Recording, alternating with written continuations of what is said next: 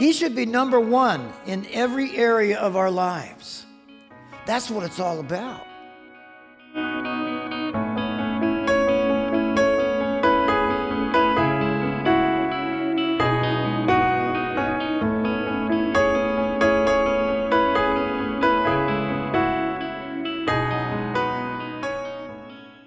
Please open your Bibles to the book of Matthew, the Gospel of Matthew, chapter 10.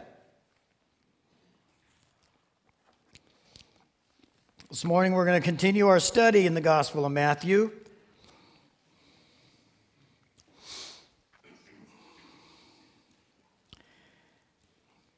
Last week, some of the things we looked at last week were very important in the teachings that Jesus was giving to his disciples. And you remember by this time he has already chosen the 12, and he's beginning to work with them and mentor them as he moves forward in his ministry. But even as he taught, we know that there were multitudes of people that surrounded him to listen to him. You know, these days you hear about people teaching or preaching or whatever, and some people run the other direction. They don't want anything to do with it. But you know, Jesus had a way of drawing people in. And I think it was just that love that he had for people. You know, he wasn't one who condemned the people. He loved them. He saw them at the point of their need. And you know, the Bible tells us that he's the same yesterday and today and forever. He never changes. So even this morning, he's looking down upon us with that same kind of love that he had for these people that he was speaking to here in our text. Now, we like the warm and fuzzy stuff. I know the feel-good stuff is really neat. But there are some things in the message also that are kind of tough.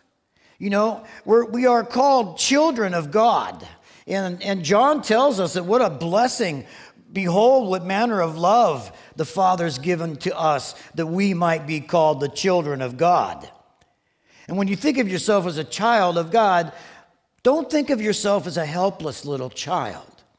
You carry the power of the creator of the universe within you.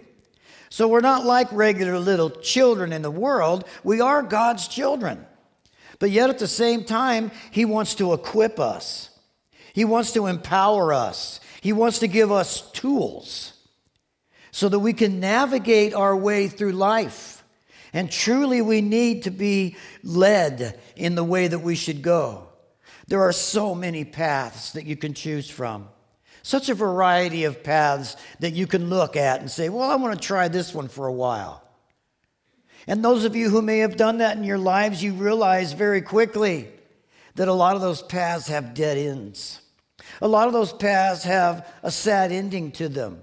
A lot of those paths lead to emptiness and desolation. And it might be something that you look at and say, well, this is a good thing. I'm going to have a career, and I'm going to devote my life to this career. But if that career comes above your relationship with Jesus, then it's not a good thing. Amen?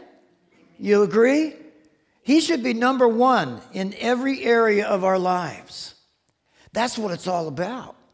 And in order for him to be number one, especially, let me clue you in on something. You may not know this, but you're not going to win a popularity contest out there because you're a believer in Jesus Christ.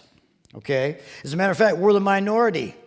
As a matter of fact, maybe more than in recent memory, you're under attack because of what you believe. You're thought of as a lesser person because you are a believer in Jesus Christ. So it's not as though we're parading ourselves around and everybody's cheering for us as we go. It's a battle. It can be a struggle. And so how can little children win such a struggle?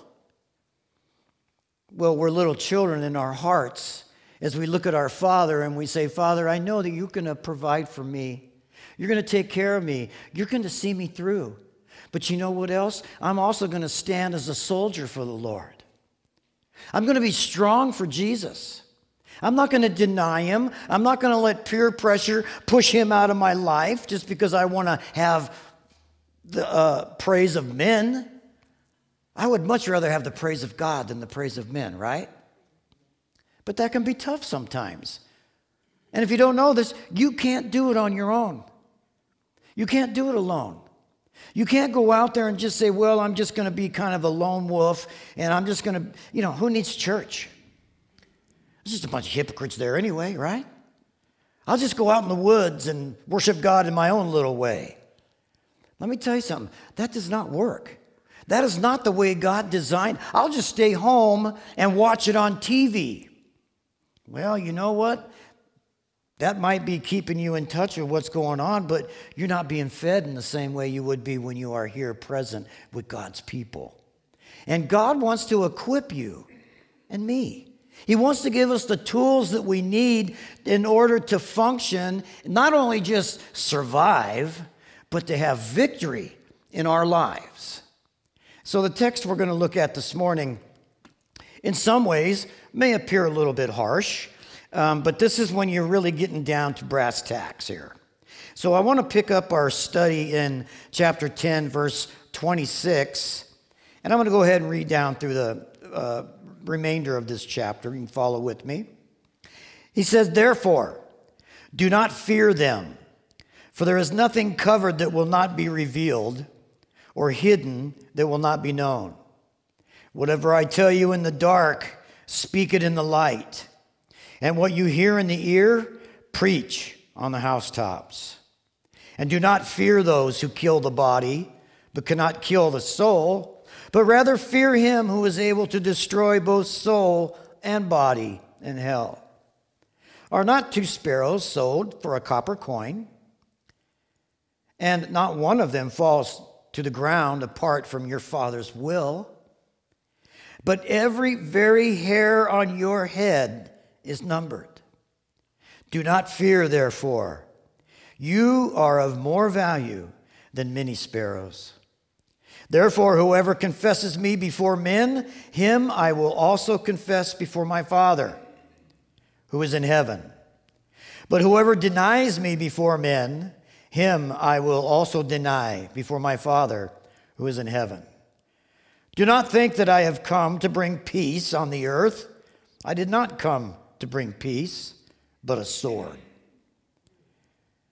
For I have come to set a man against his father, and a daughter against her mother, and a daughter-in-law against her mother-in-law. And a man's enemies will be those of his own household.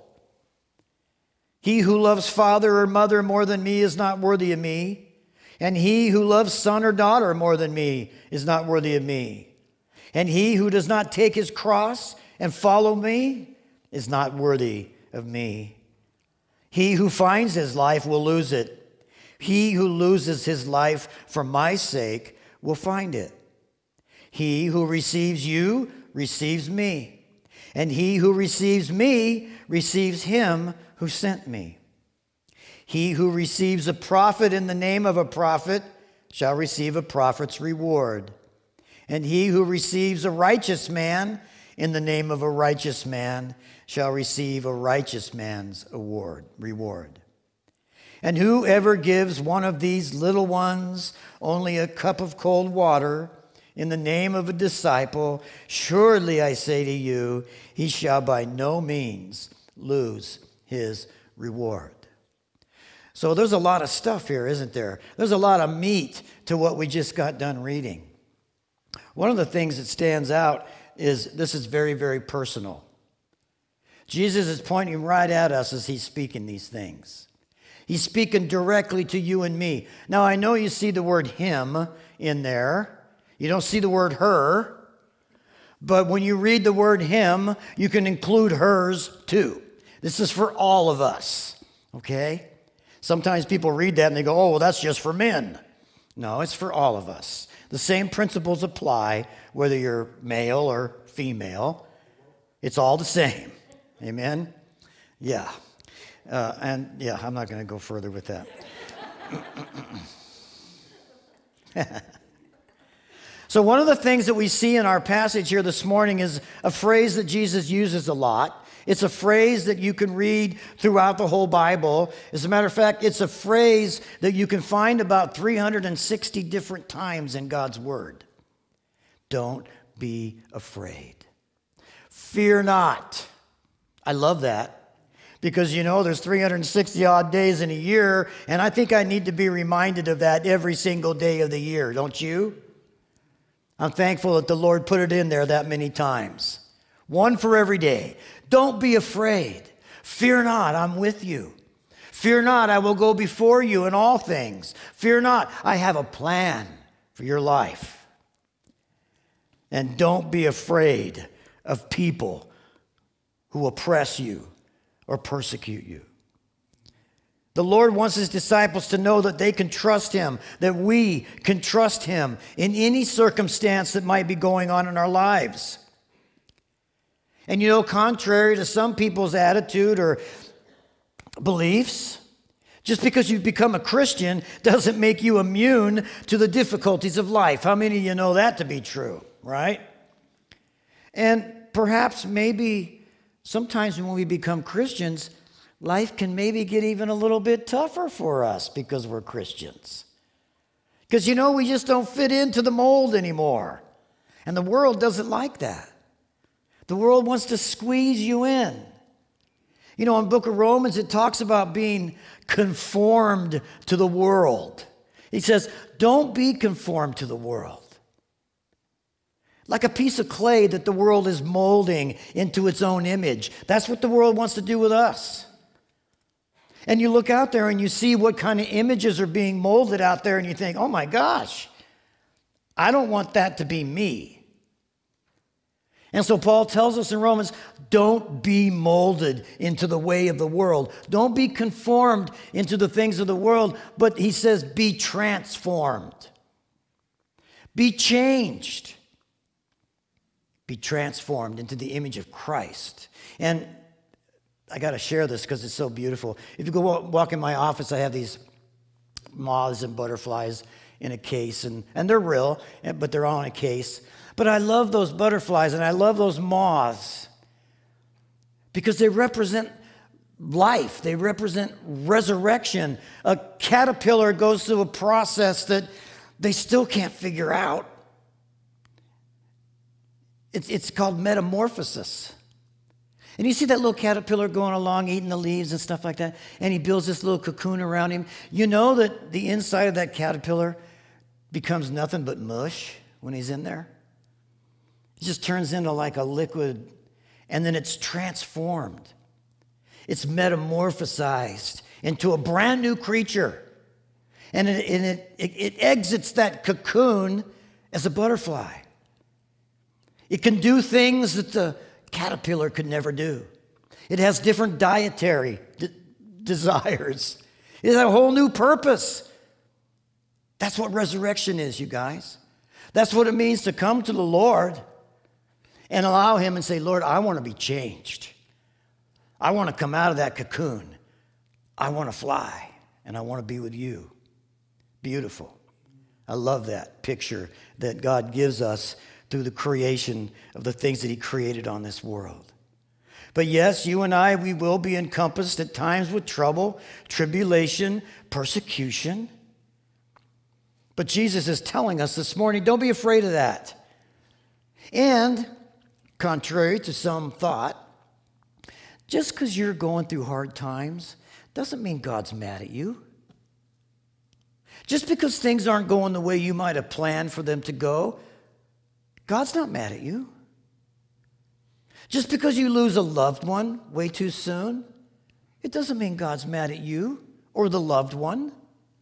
That's just part of life. We go through hard times. God loves us so much that he was willing to send his son to die on a cross. A horrible, ugly death. And by his grace now, we can sit here together and we can say, oh man, I don't have any fear. I can't help but think about how Peter felt when he stepped out of that boat. The moment he stepped out of that boat. And he had his eyes on the Lord, fixed upon the Lord. And it didn't matter what kind of turmoil was going on around him, he kept his eyes on the prize. And that man, Peter, actually walked on the water in the midst of the storm. But Peter did what we maybe do many times in our lives too. He took his eyes off the prize. He started looking around.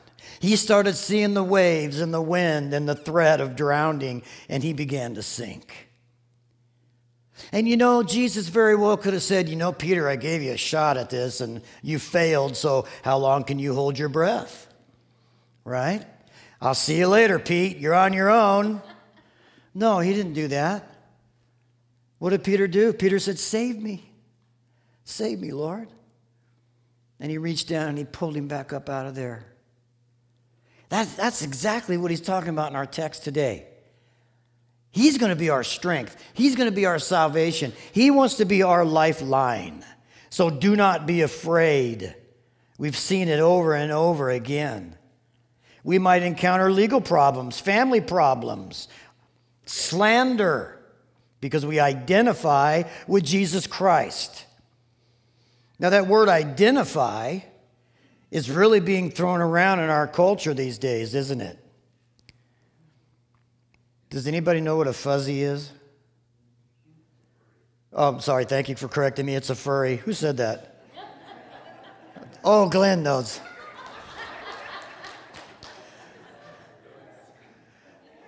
Have you guys heard of that furry thing? I got to tell you, if you don't know about this, this will blow your mind, okay?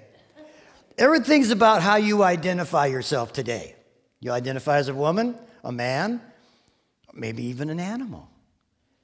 You could dress up in a little onesie kitty cat suit with a tail and a nose and whiskers and ears, and you can go to school and you can tell everybody, today I identify as a cat.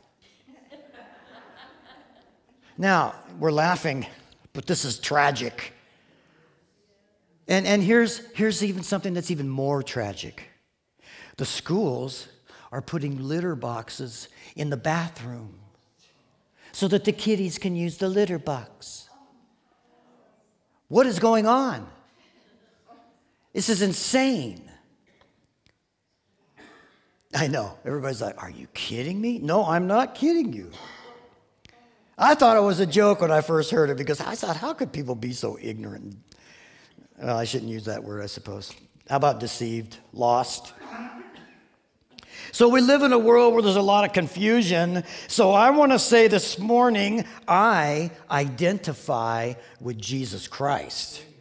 I identify as being a born-again believer, saved by the blood of Christ with a reservation in heaven. That's how I identify this morning and tomorrow morning and the morning after that until I take my last breath.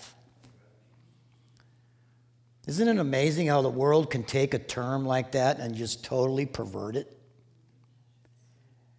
They take the precious holy things of God and they pervert it and pollute it. So the Lord is saying to us this morning, man, you guys are going to be up against it at times. It's not always going to be easy. It's not always going to be a cakewalk. There are going to be struggles and you're going to experience heartache. Paul wrote in 1 Corinthians concerning the way we treat this environment that we live in. Paul said, therefore, do not judge anything before the appointed time. We read in the Sermon on the Mount, do not judge, because that's not our job to judge. A judge has the authority to condemn. We don't have that authority. Only God has that authority, right? So that's why Jesus says, do not judge, because you're not the judge. But there is a judge, so don't judge anything before the appointed time. And when should it be judged? Paul said, when the Lord comes. That's when it'll happen. He will bring to light what is hidden in the darkness, and he will expose the motives of men's hearts. You know, we can do a real good job of hiding our motives. We can put on that little costume.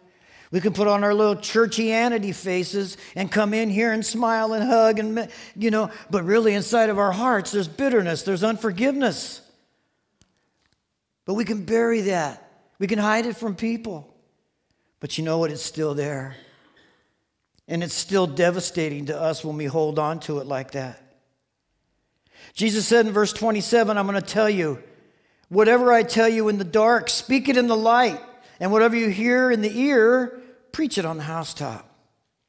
Adam Clarke, in his commentary, wrote about this concerning this passage. He said that the law in Hebrew,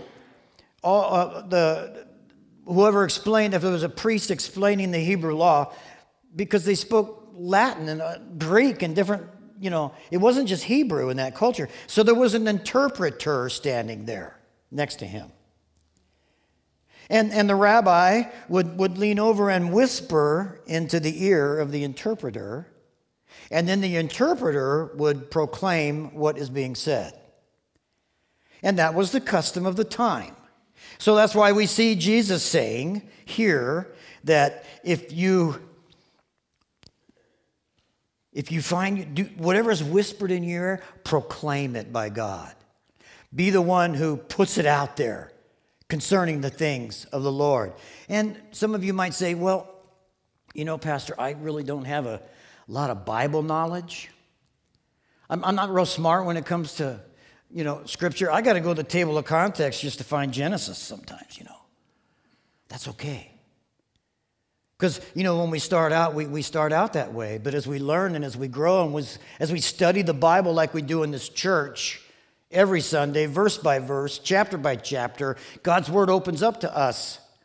We become students of the Word. That's my goal as a pastor for you, to be a student of the Word. So that everyone that comes up to you, you might have an answer to give to them when they ask you, how is it that you go through things and you still seem to have a sense of peace and a positive attitude? And we have an opportunity at that moment to share with them. Oh, it doesn't have to be a 40-minute dissertation. And it doesn't have to be quoting 5 chapters of Scripture. Sometimes the best thing that you have to share is your story. Sometimes the best thing you have to share is your testimony. To say, I was lost, and now I'm found, and this is how it happened. It's so important that we proclaim the news. And as the Holy Spirit is whispering things in our ear, God wants us to send it out for others to hear. So important for us to do this. Now, verse 28 says, do not fear those who kill the body, but cannot kill the soul.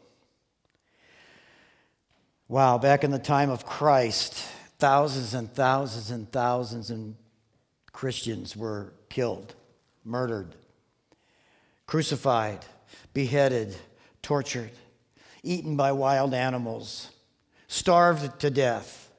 They met horrible endings. A few weeks ago, I think I read to you about what happened to the 12 apostles and how their lives ended. And not one of them ended well. Not one.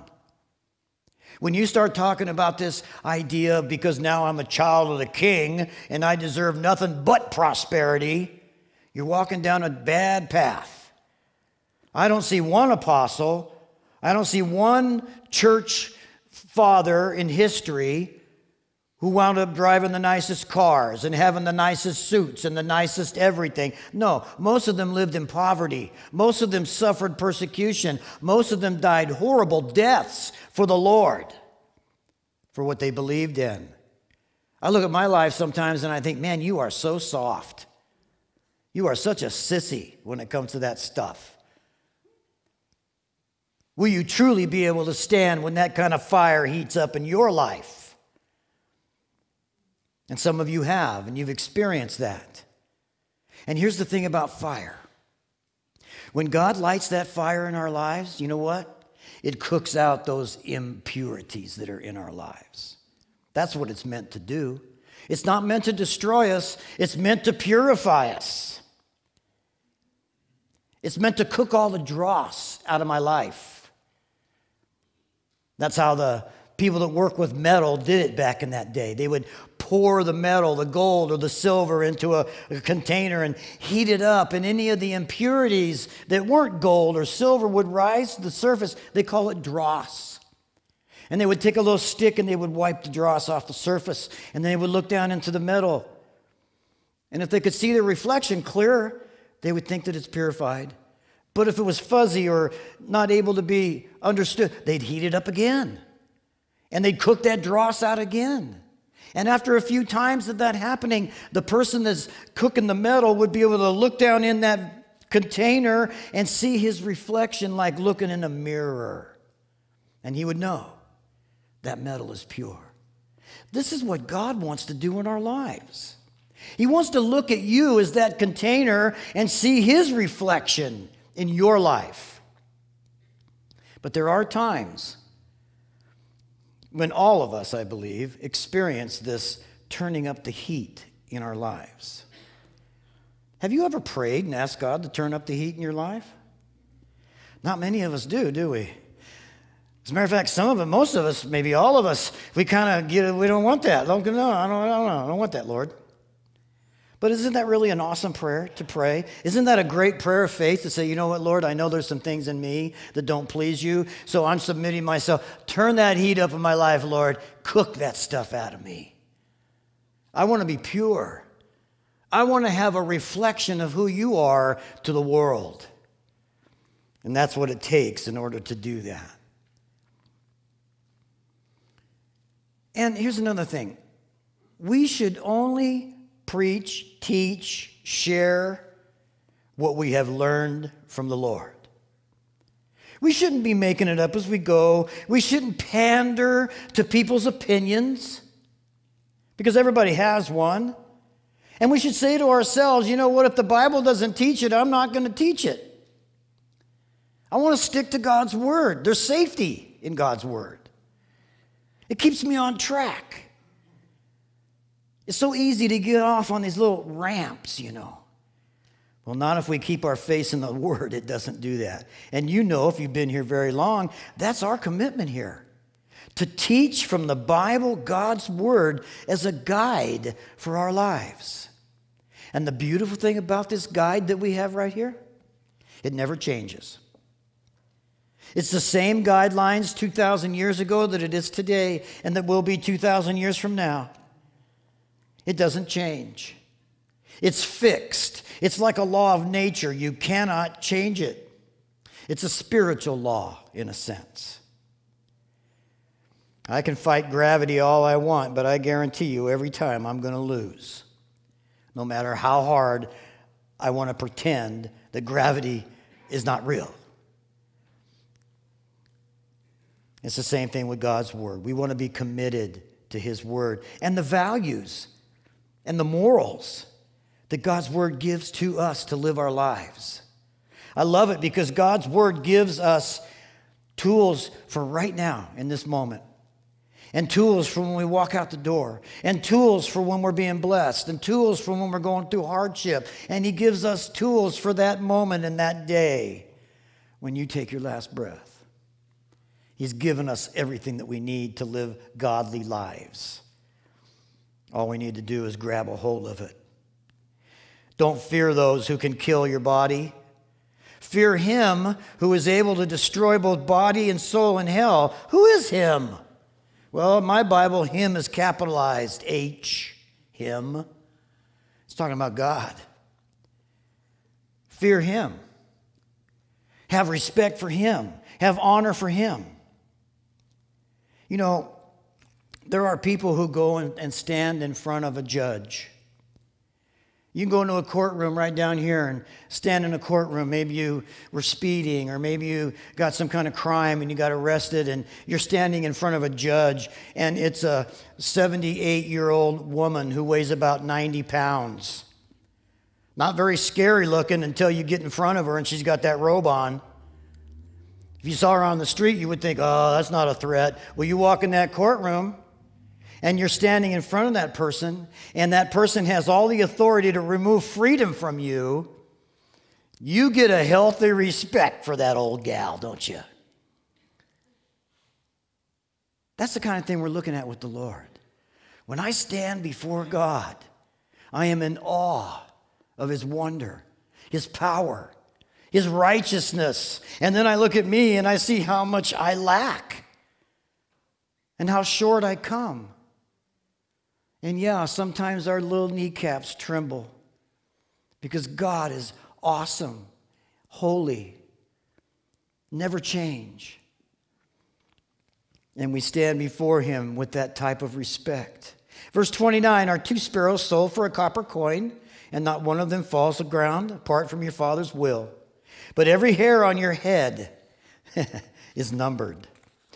Well, I got to say this because I love it, because that job for some people, for God, is real easy to do. There's not many hairs left. He can number them pretty single digits maybe sometimes. I don't know. But what is he trying to tell us here? He's trying to tell us that even the most insignificant ones God cares about. The sparrow.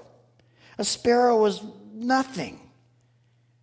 It was something that they could purchase as a sacrifice when they couldn't afford a lamb or something else, and they could buy a little sparrow.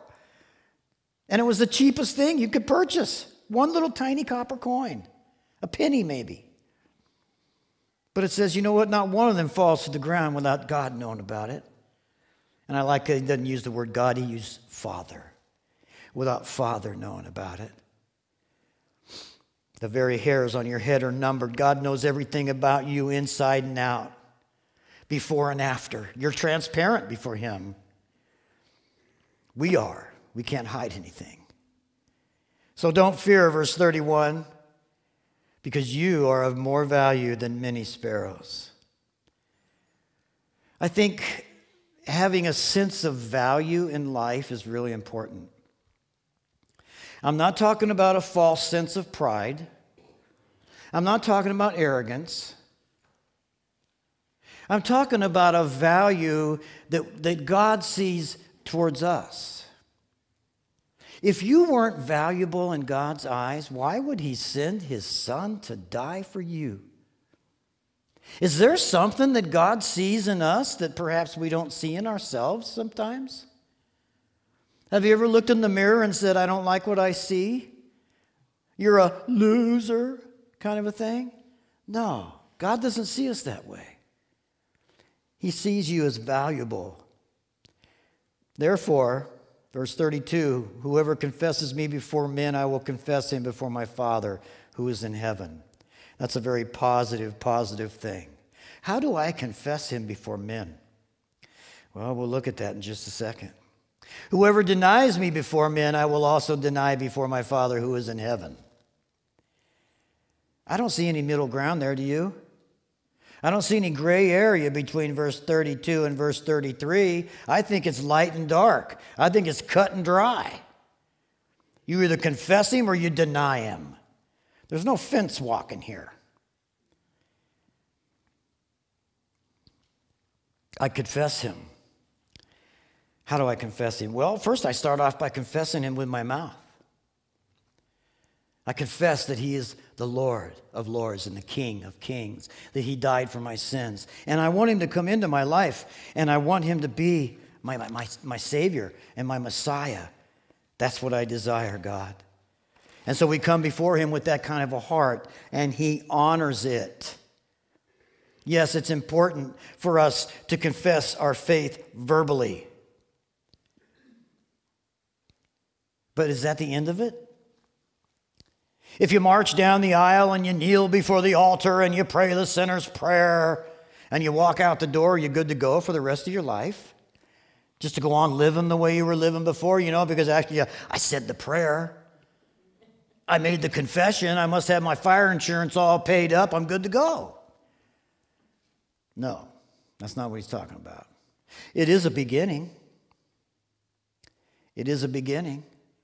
But there's so much more to it, isn't there? We confess the Lord Jesus Christ in our lives every single day when we're alive. How we live our lives, how we treat people, what our heart is like towards those who don't know the Lord, and what our heart is like towards those who do, those who are family members in the family of Christ. Paul said in Romans chapter 10, he said, if you confess... He said, that if you confess with your mouth that Jesus is Lord, you'll be saved. But I didn't give you the whole scripture. I only gave you a part of it. Confessing with our mouth. God wants to hear from you. That's why it's so important when we pray, you pray with your mouth. I just think it all in my brain. God reads my mind. I don't have to say anything. No, he wants to hear from us. You know, it blesses him. It's the fruit of our lips. When we worship him here on Sunday morning, he's blessed by that. What if you all just sat here and worship him in your thoughts while the music's playing? And you're all kind of kumbaya, but no sound. Seems like it'd be kind of foolish and kind of a waste of time because God wants to hear from us. He wants to have a dialogue with us, not just a monologue. That's what intimacy is all about. First of all, we confess him with our mouth. And secondly, we believe in our heart that God raised him from the dead. You will be saved. Now, let me just back up a little bit. It's real easy to say Jesus is Lord. It's homogenized. It's been said so many times that people don't even know what they're saying when they say it. But when we say that, when we confess that, you know what we're saying? We're saying that Yeshua is my Messiah. That's what we're saying. We're saying God is my Savior. That's what you're saying. People don't know that. People just think it's a title. Jesus is the Lord. Well, yeah, it's a title. But when I confess that with my mouth, do I really know what I'm saying and what I'm confessing? He is the only true God. He is the creator of the universe. He is the one who died for me on the cross. He is Yeshua, Jehovah, HaMashiach, my Savior, my Lord.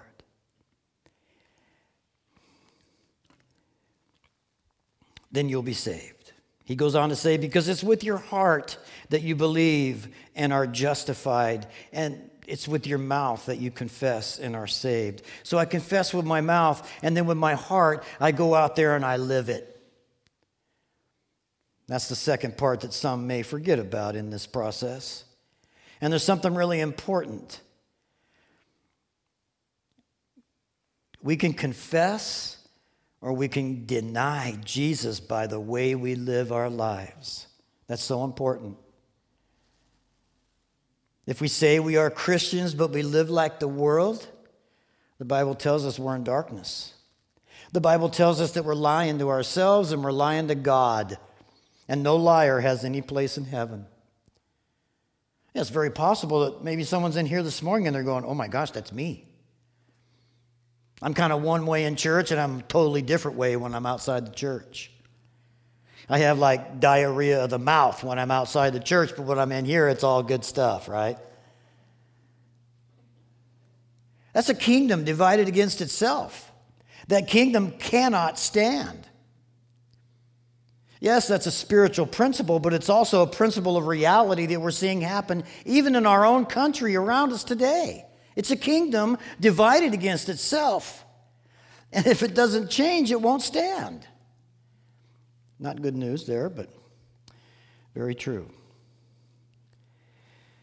He says something here pretty shocking in verse 34. He says, don't think that I've come to bring peace on the earth. I didn't come to bring peace, but a sword. Wait a minute. Just a few chapters ago, he said, my peace I give to you. Not as the world can give, but my peace I give to you. And now he's saying, I didn't come to bring peace. I came to bring a sword. Because I have come, and this is what happens, and maybe you are sitting here this morning and you've experienced this. I know a lot of you who have experienced this. Maybe all of us at some point. I have come to set a man against his father, a daughter against her mother, a daughter-in-law against her mother-in-law. A man's enemies will be those of his own household. Why? Because I've given my life to Jesus. I've become one of his children. He who loves his father or mother more than me is not worthy of me. And he who loves son or daughter more than me is not worthy of me. Wow. What's he saying? He's saying, I have to be at the top rung of your life. I have to be on the altar of your life. If there's anything else there beside me, then it's mixed up, it's inappropriate, it's not authentic, you're kidding yourself. And let me tell you, Jesus is not going to share that throne with anything or anybody else either. It has to be exclusively him and him alone. In verse 38, he who does not take up his cross and follow me is not worthy of me. Take up my cross? We have a brother here in the church that carves these awesome little crosses out of wood by hand. Some of you have them around your neck right now. It's a great, beautiful thing to do for people. But that's not what Jesus is talking about here.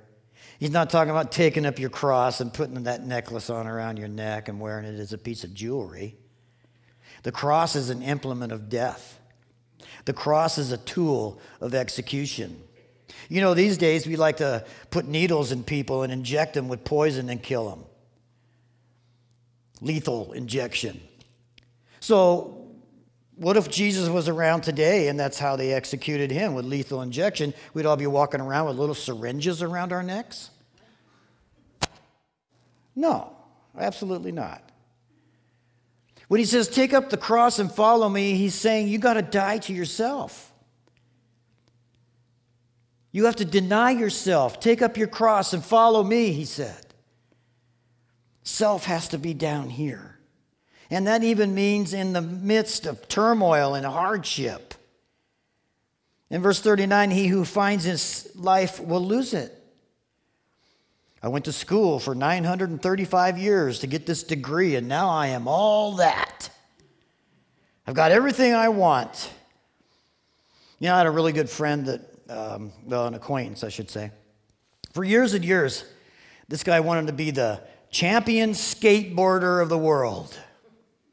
He was a surfer and skateboarding really good. You know, you see these kids out on these skateboard parks and stuff. And he got good enough to enter contests. And pretty soon he was traveling all around the world with a group of young men. And they were having competitions on these skateboards. And one day he won the world championship.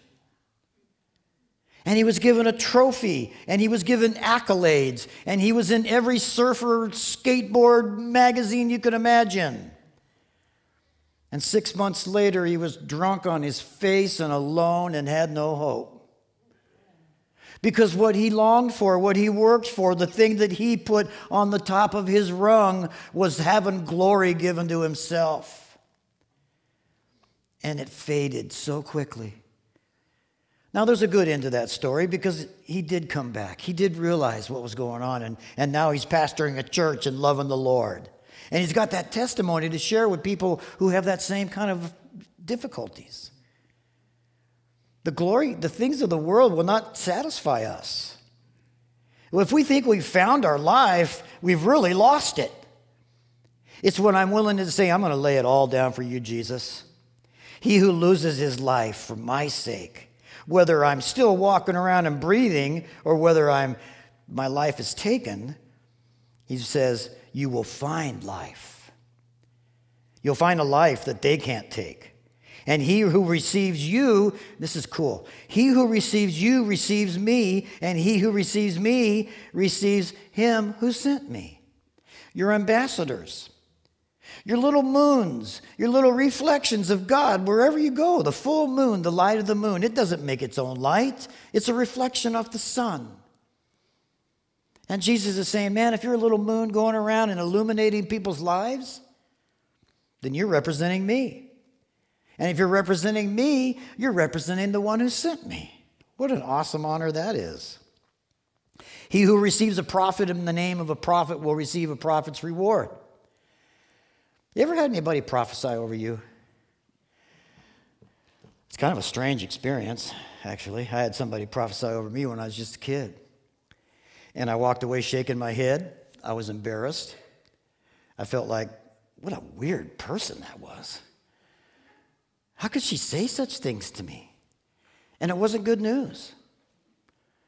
Basically, she told me, your life is going to be a struggle. You're going to have a hard time, but you know what? In the end, God's going to call you, and he's going to raise you up, and he's going to use you in a mighty way. And I thought, wait a minute, I don't want to struggle. I don't want to go through all that stuff. And it wasn't until after I actually started walking with the Lord again, it wasn't until we actually started this ministry that those words came back to me, and the Holy Spirit gave them back to me. He said, it came to pass, didn't it? Those who receive a prophet receive, in the name of a prophet, receive a prophet's reward. Prophecy is very important. And it's very important to filter it through what God's word has to say according to the message that you're receiving. He who receives a righteous man in the name of a righteous man will receive a righteous man's reward. Isn't that what we want? You want some reward? You want rewards in heaven? Jesus said, lay up treasures in heaven. Invest in heaven. It's okay. I'm kind of greedy in that way. I want to invest as much as I can in heaven. When I get there, I don't want to be riding around on a tricycle. I want to be riding around on a big motorcycle, right? I want to invest because when I get there, whatever I've got, it's going to be for eternity. So we got this little blink in time we call life. And we invest in heaven during this blink of time, and that speaks of where we're going to be in the Lord forever. There's no second chances. You got one shot. And verse 42, whoever gives one of these little ones only a cup of cold water in the name of a disciple, surely I say to you, he will by no means lose his reward. There are those who are thirsty. There are those who are in need, and it's so easy for us to put our blinders on and walk past them like they're not there. We drive by them every day. Maybe we live next door to them, but we see them everywhere. And most of the time we shun them. We say, they ought to get their act together and go make, useful life out of themselves. But some of them can't. Some of them need you and me to give them a cup of water, to give them a little mercy. And when we do that in the name of Jesus.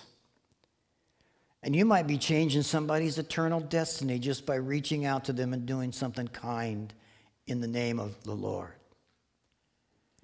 So I want to encourage you this morning. Why don't we go ahead and have you guys come on up, worship team, please. A lot of stuff here this morning that we've gone through and looked at together, and I hope it's not information overload. I hope you'll be able to glean something you can walk out of here with this morning and make it applicable in your everyday life. And once again, if you're here and you need prayer, please stay for a minute after church, or even while they're doing these 2 songs, you can get up and go on over there and visit with Lonnie and Chris and maybe pray with them, share your heart. I know it's a humbling thing to do, but it's necessary. It's necessary for us to get back on track again. Is the fire in you just kind of barely flickering this morning? Are you having a hard time keeping it lit? I would encourage you, get some prayer. Get that fire going again inside you. Light that fire again, amen? Let's pray. Lord, thank you so much for your word.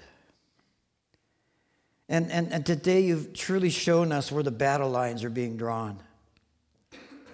You've truly shown us this morning the difference between light and darkness, and right and wrong. The path that you would have us to walk with you. Lord, you told us you will never leave us. You will never forsake us. And this morning, Lord, we cling to those words because so many of us are going through these difficulties right now. And we're so thankful to you, Lord, that you're right there with us, that your Spirit dwells within us, and that we have hope, that we serve a risen Messiah, a risen, living Savior. Lord, implant these things in our hearts and in our minds. We want to serve you. We want to please you. We want to be the light of the world. And Holy Spirit, we just pray that you continue to put us in the image of your Son, Jesus. And we thank you. And it's in Jesus' name. Amen. Amen.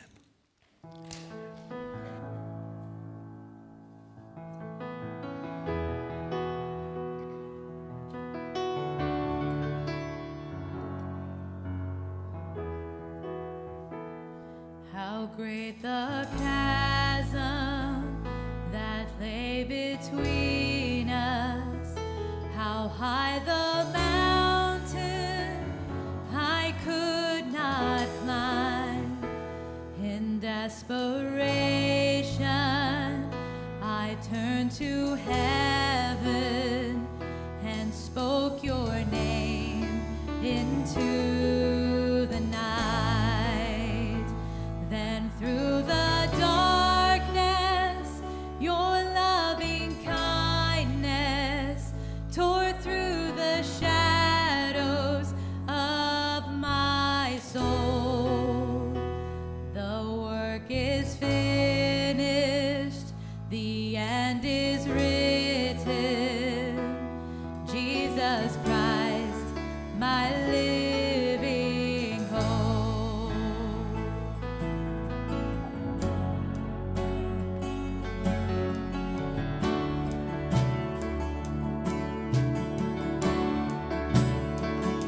Who could imagine so great a mercy? What heart could fathom such boundless grace? The God of angels stepped down from glory to wear my sin and bear my shame. The cross has spoken, I am forgiven. The King of Kings calls me his own. Beautiful Savior, I'm yours forever. Jesus Christ, my living hope. Oh, hallelujah, praise the one who sets me free. Hallelujah, death has lost its grip on me. You have broken every chain. There's salvation in your name, Jesus Christ, my living hope.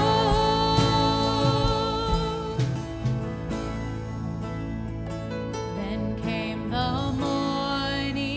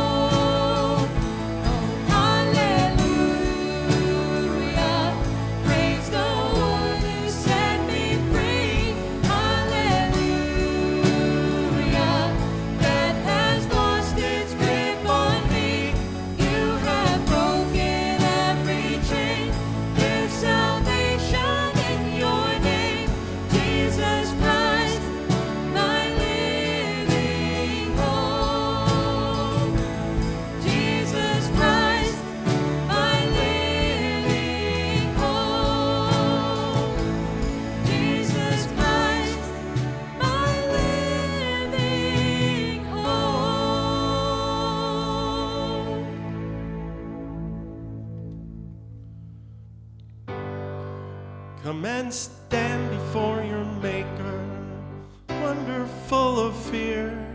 Come behold his power and glory, yet with confidence draw near.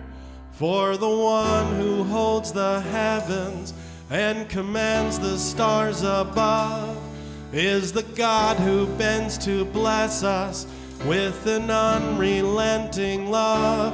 Rejoice, come and lift your hands and raise your voice. He is worthy of our praise. Rejoice, sing of mercies of your King, and with trembling rejoice. We are children of the promise, the beloved of the Lord, one with everlasting kindness, bought with sacrificial blood, bringing reconciliation to a world that longs to know the affections of a Father who will never let them go. Rejoice, come and lift your hands and raise your voice. He is worthy of our praise. Rejoice, sing of mercies of your King, and with trembling rejoice. All our sickness and our sorrows Jesus carried up the hill. He has walked this path before us. He is walking with us still, turning tragedy to triumph, turning agony to praise. There is blessing in the battle, so take heart and stand amazed. Rejoice, when you cry to him, he hears your voice. He will wipe away your tears. Rejoice, in the midst of suffering, he will help you sing. Rejoice, when you cry to him, he hears your voice. He is worthy of our praise. Rejoice, sing of mercies of your King, and with trembling rejoice. Amen. Lord, we do rejoice in what you've done for us, Lord, in the sacrifice that you've made on our behalf. Lord, we just want to devote each and every day to you, and Lord, just be a light for you that shines for everyone to see, Lord. We love you so much, and we love all the blessings that you've given us, Lord, and we want to be a blessing to you each and every day. In your precious and holy name we pray. Amen. Have a blessed week, everyone.